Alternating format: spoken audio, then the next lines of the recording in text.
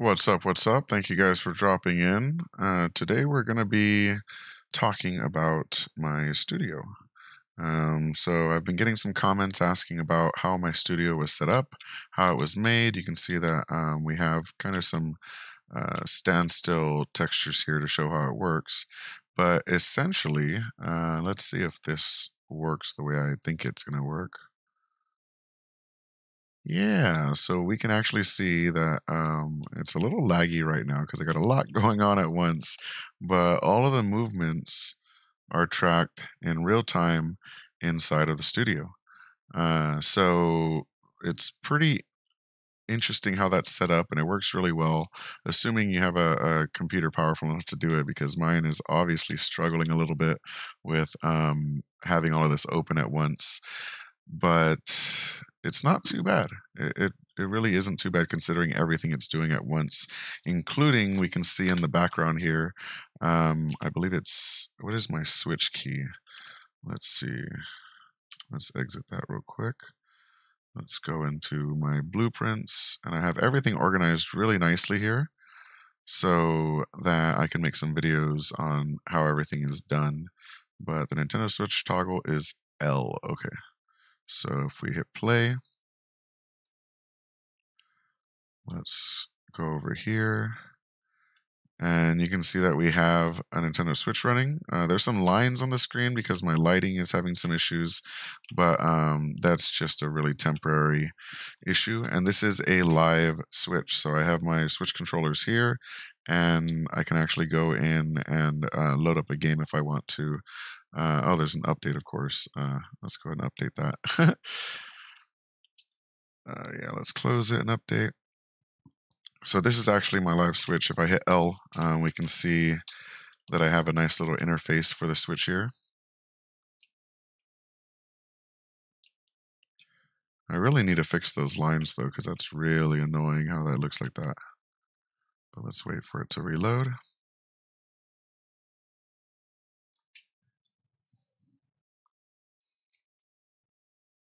Thanks for dropping by the way. There we go. So it's reloaded. Let's connect my controllers again, load up Animal Crossing and see if it loads this time.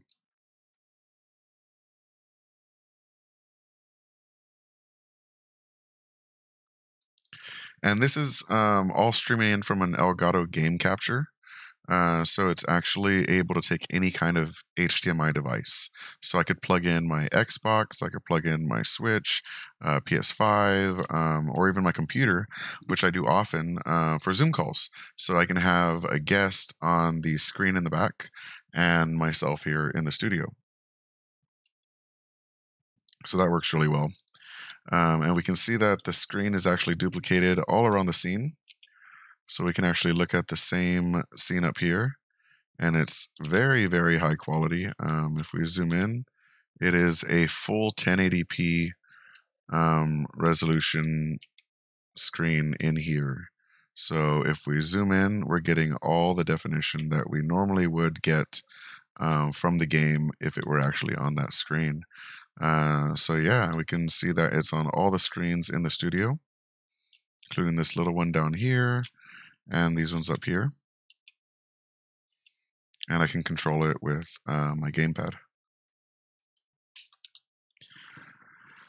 The way I got that working, and I'm going to combine that with how I got my camera working in my little desk setup here, and you'll notice that any direction we go in, the camera turns so that I'm always facing the camera. I'm running into things.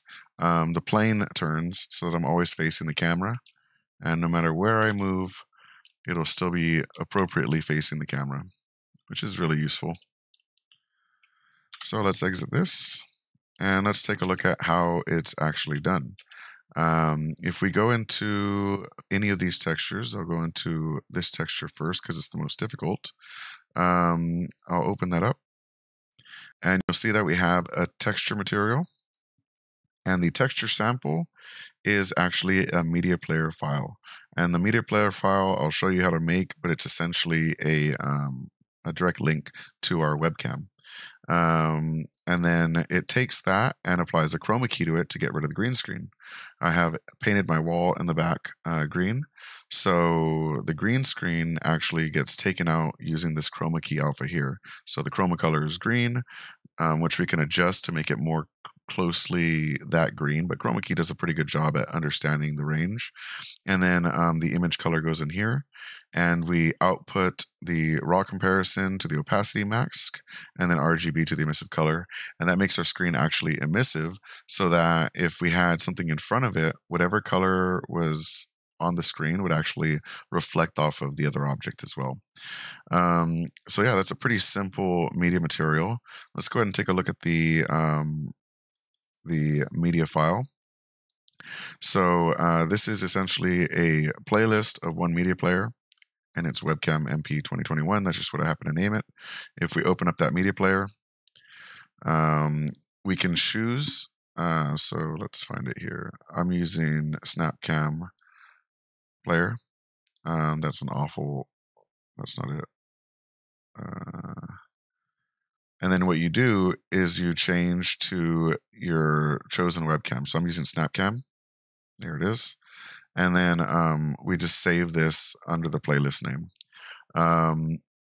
Once you choose your video source, it should look fine, but you can go to playback options and change video to choose different resolutions. Most webcams will have 720, 1080, all the different choices. And you can also change the video track. And it's the same kind of deal here. So you have to find the right track and the right video source and make a note of those numbers. If I go to my other webcam, there's actually like 40 or 50 different ones to choose from, like 1080p at 60 frames a second, 1080p at 30, 1080p at 15, 720p at 30 frames a second, 720p at 15 frames a second. So it's just, there's a bunch of different ones. So you basically choose this as a media source, and that's how you get the webcam in. Now you notice I didn't choose my actual camera. My camera here, I actually chose Snap Camera. And what that lets me do is, let's go ahead and load back into the scene.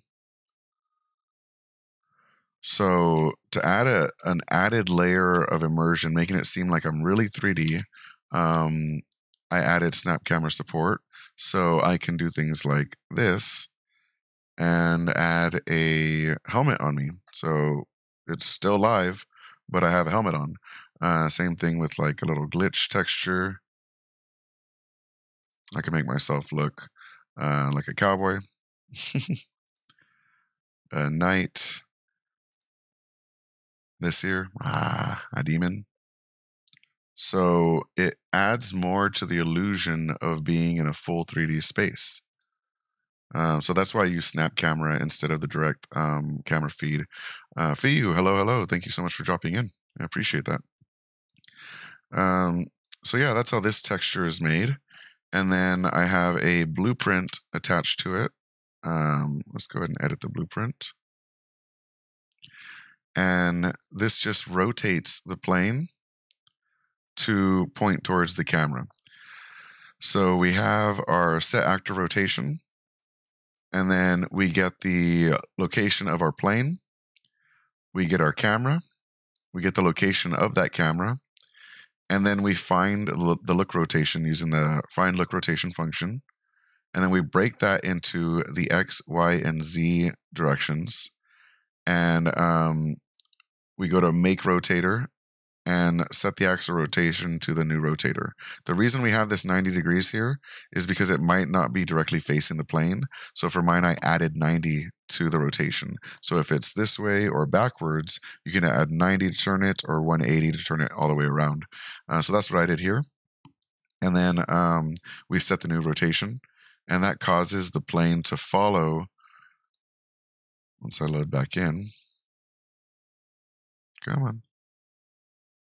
There we go. So no matter what direction I look at myself in, it rotates to face the camera. And this will work with any camera that is the current camera. So if I change to this one, it's still facing the camera. If I change to this one, it's still facing the camera. I could point, and it's always facing the camera, no matter where I go. So that's how I get that rotated. And then we use a similar technique for the video screens in the back. If we open up the material, I just don't have a chroma key on it. I just have straight texture sample to the media file. So we open up the media file and we open up the media player and we choose where that input's coming from. In this case, we go to video, we choose our game capture HD, and there we have our video file. This is where we have some playback options to choose from. We have video, it goes from 1080p all the way down to, let's see, I guess it's just 1080, but we could choose all these different frames per second between 60 and 1. So I'll choose 60 there, and then under video frame, there's 2 different frames. We can choose between them to see the difference. They look pretty similar.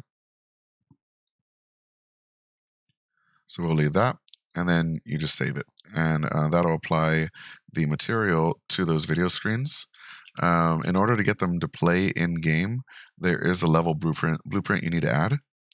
So in our level blueprints, I have the begin play and initialize webcams function. So here we use open source, and we choose our webcam, and we choose our webcam media player. We delay it 3 seconds because it actually takes a second to open the media or webcam source. So after 3 seconds, it sets the video track.